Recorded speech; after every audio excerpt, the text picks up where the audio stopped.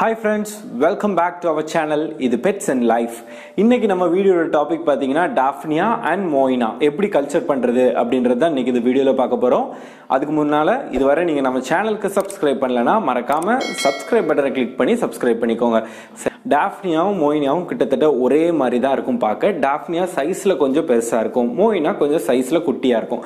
இதை நம்ம எதுக்கு ஃபீட் பண்ணலாம் அப்படின்னு பாத்தீங்கன்னா அடல்ட் ஃபிஷஸ்க்கு ஃபீட் பண்ணலாம். அதாவது டாஃப்னியா பொறுத்தவரை கப்பி அந்த மாதிரி ஃபிஷ்லாம் ரொம்ப விரும்பி சாப்பிடும், பீட்டா ஃபிஷ் அதெல்லாம். மோயினாஸ் அதெல்லாம் நம்ம நியூலி ஹேட்ச்டு ஃப்ரைஸுக்கு ஃபீட் பண்ணலாம். இதுல இருந்து நம்ம ஃபிஷ்ஷுக்கு தேவையான நியூட்ரிஷன்ஸ் நிறையவே கிடைக்கக்கூடியதா இருக்கு. இதெல்லாம் நம்ம ரொம்ப ஈஸியா கல்ச்சர் பண்ணக்கூடிய ஒன்று. என்னோட இது எக்ஸ்பீரியன்ஸ் வச்சு நான் சொல்றேன். நானுமே உங்க கூட தான் கத்துக்கிறேன். எனக்கு தெரிஞ்ச விஷயங்களை உங்களுக்கு சொல்லியும் கொடுக்கலாம் அப்படின்றதுக்காக தான் இந்த வீடியோ. பொதுவாக இந்த டாஃப்னியா மோயினாவையும் நம்ம வீட்டுக்குள்ளேயே வச்சு கல்ச்சர் பண்ணலாம். நார்மலாக கொஞ்சம் ஸ்டார்டர் கல்ச்சர் வாங்கிட்டு வந்து அப்படியே கல்ச்சர் பண்ணிக்கலாம். நான் பார்த்தீங்க அப்படின்னா இது சென்னையிலேருந்து தான் வாங்கிட்டு வந்தேன். 100 ரூபாய்க்கு எனக்கு கிடைச்சிது இந்த கல்ச்சர்.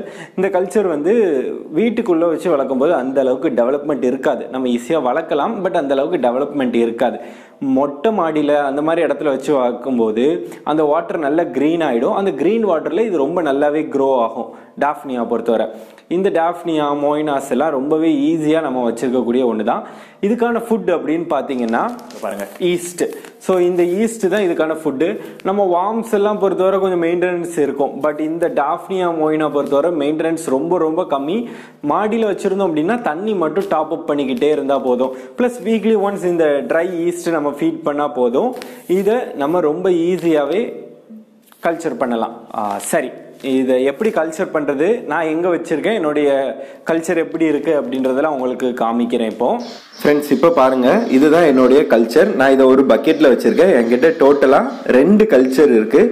ஒரு ஆரமார்க்கு போட்டு காமிக்கிறேன். குட்டி குட்டியாக பூச்சி மாதிரி ஓடிட்டு இருக்கு பார்த்தீங்களா, இதுதான் டாஃப்னியா. ரெட் கலராக இருக்கும். நான் இதை பக்கெட்டில் வச்சுருக்கேன். மாடியில் இருக்கிறதுனால இதில் நல்லாவே க்ரீன் வாட்டராக ஃபார்ம் ஆகிடுச்சு. அதனால இந்த டாஃப்னியாஸோட க்ரோத் ரொம்ப நல்லாவும் ஃபாஸ்ட்டாகவுமே இருக்குது. நான் இதை ஓரளவு வெயிலும் நிழலும் படுற மாதிரி ஒரு இடத்துல தான் வச்சிருக்கிறேன். நேற்று தான் ஈஸ்ட் ஆட் பண்ணேன், அதனால தான் தண்ணி ரொம்பவே டார்க்காக இருக்குது. நம்ம ஈஸ்ட் எப்போ ஆட் பண்ணணும்னு பார்த்தீங்கன்னா இந்த தண்ணி ரொம்ப தெளிஞ்சு நல்ல வெள்ளையாக தெரியும். அந்த டைமில் தான் நம்ம ஈஸ்ட்டை நல்ல வாட்டரில் மிக்ஸ் பண்ணி அப்படியே அந்த தண்ணி இதில் ஊற்றி விட்டுட்டா போதும். ஸோ மறுபடியும் எப்போ இந்த வாட்டர் தெளியுதோ மறுபடியும் நம்ம ஈஸ்ட்டு ஃபீட் பண்ணணும். அவ்வளோதான். இதுதான் இதோடைய மெயின்டெனன்ஸ். நான் அதிலிருந்து கொஞ்சம் கல்ச்சர் எடுத்து இந்த பாட்டிலில் கொஞ்சம் வச்சுருந்தேன். இங்கேயுமே ரொம்ப ஃபாஸ்ட்டாக கல்ச்சர் ஆகிக்கிட்டே இருக்குது. இந்த வாட்டருமே நல்ல க்ரீனாக இருக்குது, உங்களுக்கு தெரியும். பொதுவாக இதோட இயற்கை வசிப்பிடம்னு பார்த்தீங்கன்னா எங்கேயாவது க்ரீன் வாட்டரில் தான் இதை நம்ம அதிகமாக பார்க்க முடியும். இப்போ ஒரு நெட் யூஸ் பண்ணி உங்களுக்கு இதை எடுத்து காமிக்கிறேன்.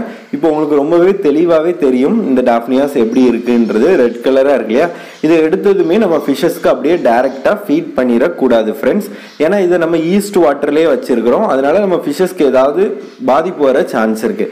அதனால இதை கொஞ்சம் நல்ல வாட்டரில், இந்த மாதிரி ரன்னிங் வாட்டரில் குறிப்பாக வாஷ் பண்ணணும். வாஷ் பண்ணும்போது அது மேலே இருக்க ஈஸ்டோ உள்ளே இருக்க ஈஸ்டோ கண்டிப்பாக வெளியே வரதுக்கான வாய்ப்பு ரொம்ப அதிகமாக இருக்குது. ஒரு 30 செகண்ட்ஸ் இந்த மாதிரி வாஷ் பண்ணிங்க அப்படின்னாலே போதும். நான் சும்மா சாம்பிளுக்காக இப்போ கொஞ்சோண்டு எடுத்து உங்களுக்கு வாஷ் பண்ணி காமிக்கிறேன். வாஷ் பண்ணதுக்கப்புறம் இப்போ பாருங்கள், உங்களுக்கு ரொம்ப நல்ல தெளிவாகவே அதோடைய அப்பியரன்ஸ் எப்படி இருக்குது அப்படின்றது தெரியும். இதை குறிப்பாக அடல்ட் ஃபிஷஸ் விட ஃப்ரைஸ் எல்லாம் இருந்தது அப்படின்னா அதுங்களுக்கு இது ரொம்பவே சூப்பரான ஒரு உணவு. அது எக் ஹேட்ச்ட் ஃப்ரைஸ் அப்படின்னா அதுக்கு இது சிறந்த உணவுனே சொல்லலாம். இப்போ என்னுடைய பீட்டா ஃபிஷ்க்கு நான் ஃபீட் பண்ணி காமிக்கிறேன். ஸோ போட்டதுமே ஓடி வந்து சாப்பிடுது பாருங்க. நெக்ஸ்ட் இன்னும் கொஞ்சம் பீட்டாஸ் இருக்கு, அதுங்களுக்கும் ஃபீட் பண்ணி காமிக்கலாம் அப்படின்னு நினைக்கிறேன். ஸோ இதை நம்ம தண்ணியில் விட்டதுக்கப்புறம் அந்த அளவுக்கு நம்ம கண்ணுக்கு தெரியாது, பட் ஃபிஷ்ஷஸ் வெரைட்டி பிடிச்சி சாப்பிட்றது உங்களுக்கு நல்லாவே தெரியும் அப்படின்னு நினைக்கிறேன். ரொம்ப விருப்பமான உணவுல ஒன்று தான் இது. ஆற்றுல பார்த்தீங்கன்னா அதோட இயற்கை உணவுல மீன்களுக்கு இது ஒன்று தான். ஸோ நல்ல குட்டை மாதிரி இருக்க இடத்துல க்ரீன் வாட்டரில் தான் இந்த மாதிரி மோயினா டாஃப்னியா எல்லாமே இருக்கும். அவ்வளோதான் ஃப்ரெண்ட்ஸ். இதை கல்ச்சர் பண்ணுறது ரொம்ப ரொம்ப ஈஸி தான். உங்களுக்கும் எங்கேயாவது ஸ்டார்டர் கல்ச்சர் கிடைச்சிதுன்னா பார்த்து வாங்கி வச்சுக்கோங்க. நான் கூட OLXல தான் வாங்கினேன். ஒருவேளை அந்த செல்லர் கீழே கமெண்ட் பண்ணாங்கன்னா நான் அவர்கிட்ட தான் வாங்கினேன். நானே மார்க் பண்ணி காமிக்கிறேன் உங்களுக்கு. என்ன ஃப்ரெண்ட்ஸ், இந்த வீடியோ உங்களுக்கு பிடிச்சிருந்ததா? வீடியோ பிடிச்சிருந்தா லைக் பண்ணுங்க, ஷேர் பண்ணுங்க, மறக்காம நம்ம சேனலுக்கு சப்ஸ்கிரைப் பண்ணுங்க. மேலும் நாளை மற்றும் ஒரு இன்ட்ரெஸ்டிங்கான வீடியோவில் மீண்டும் சந்திப்போம். அதுவரை நான் ஆசிப். பை.